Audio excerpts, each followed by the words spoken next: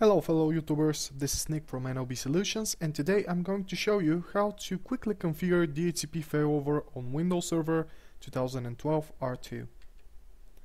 In this video, I'm going to start by checking my current DHCP scope, which is currently residing on DC01, and then I'm going to start configuring my DHCP Failover between my DC01 and DC02. I'm going to check all of the steps during the configuration of the failover, and I'm going to try to explain that to you. I'm going to look on the load balance mode and the host standby mode, and I'm going to choose one between them just to show you how you can configure that and how you can finish the process. After I'm done with the configuration of the DHCP failover, I will show you from where you can check the DHCP failover properties and see if the two servers are healthy and are communicating between each other normally. And I can show you where you can, after you configure the DHCP failover settings, where you can pre-configure them. After that, I'm going to switch to my second domain controller, which is a DHCP server, and I'm going to check and see if my DHCP failover was successful and if my server received all the information about my DHCP scope. And please note that there are prerequisites in order for you to configure this, and this is to have the DHCP role installed and authorized on two member servers. In my case, it's DC01 and DC02. So let's start with the demonstration. I'm going to start by logging into my DC01.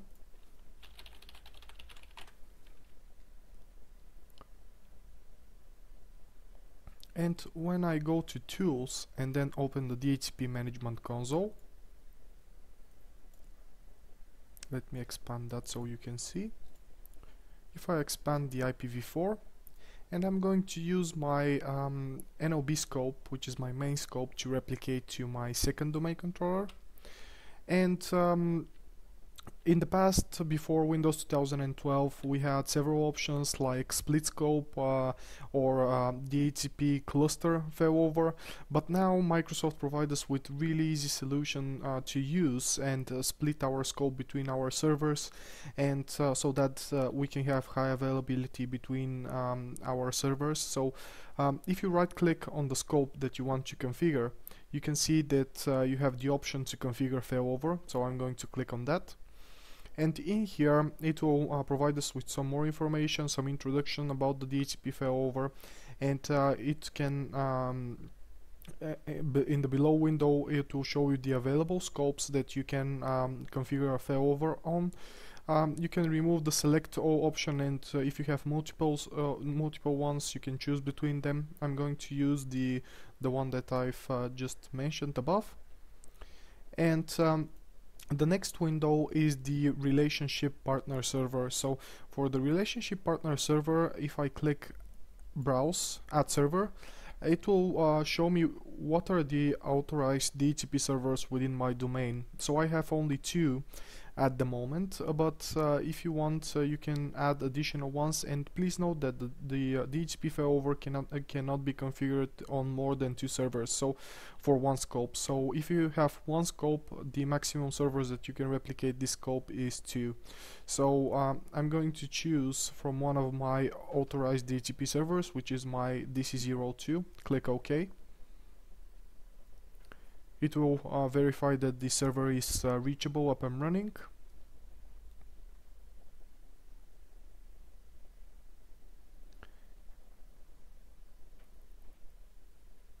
And if you pre-configured before that DHCP scope for the current one, it will save the changes, and it will ask you to, if you want to reuse the existing failover relationship, or if any exists, or if you want to create a new one. So I want to create a new one.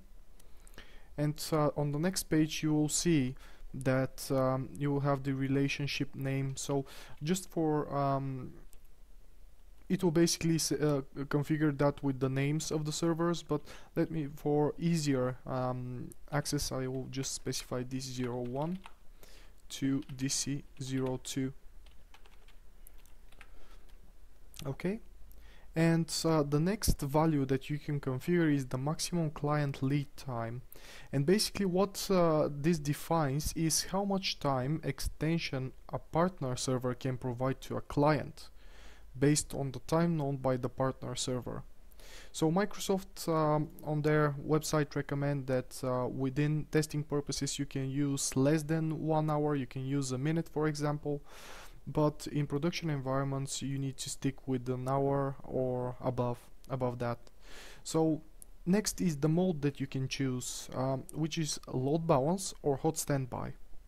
So the load balance, as you can see from the name, it can split the percentage of the scope. So my first server will give 50% of my IPs, and my partner server, my second server, will give the other 50%.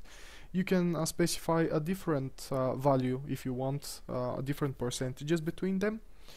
And the other option is the hot standby option. So what will this do is it will configure a server that is going to be active.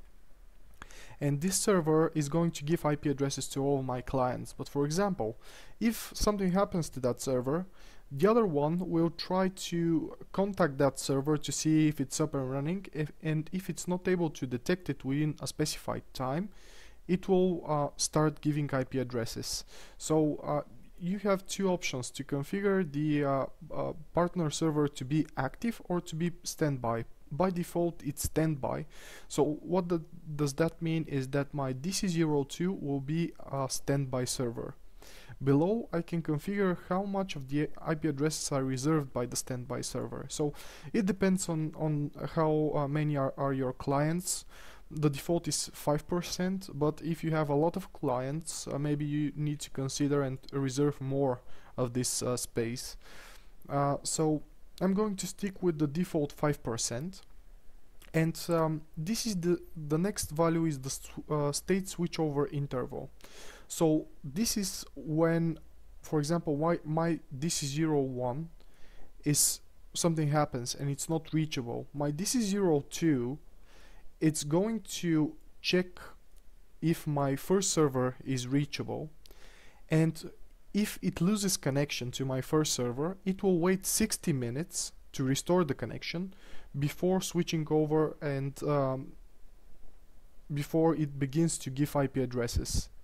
So this thing you need to consider, because for example, if my DC01 is not available and my clients are not able to receive IP addresses, within the next 60 minutes they will still not receive any IP addresses until my DC02 becomes active.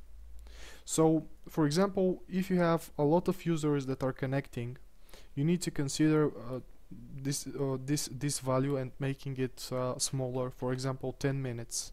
So after 10 minutes, if DC02 is not able to contact DC01, it will start giving IP addresses. And right on the bottom is the shared secret. That is the secret between the two DHCP servers to secure the communication between them. So this is really important and you need to specify it. Let me specify 1, and I'm going to click next. And the next window will show me a summary of what I just did, and I'm going to click finish. It's going to configure all the settings. It finished successfully. I'm going to click close to that window. And now if I right click once again on my scope and go to properties, I will see a failover tab right on the top. And I can see all the information that I specified when I configured my failover. And I can see what is the state of this server and what is the state of the partner server. So for example, if something is not working, it's always good to check this tab to see if the communication between the two servers is up and running and everything is okay. Another way for you to check it is if you go to your server right on the top. Let me just see, it's on the Ipv4 I'm sorry.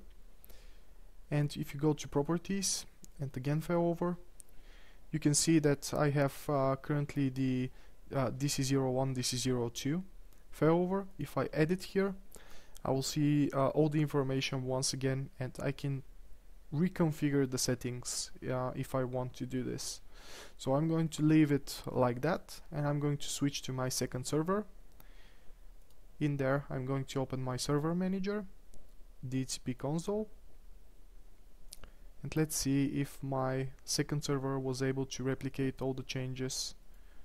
Okay, I can see that here I have the scope, I have the address leases for all of my machines, and in here again I can open the properties, check the failover, and I can see if the connection to my active server is normal. So this is how you can configure a DHCP failover. It's really easy, really fast, and if you want, you can choose between hot standby and between load balance mode. So I hope that this video could help you to configure your personal DHCP failover, because it's really important to have disaster recovery in case of something happens with your DHCP. So thank you very much for viewing, and see you soon.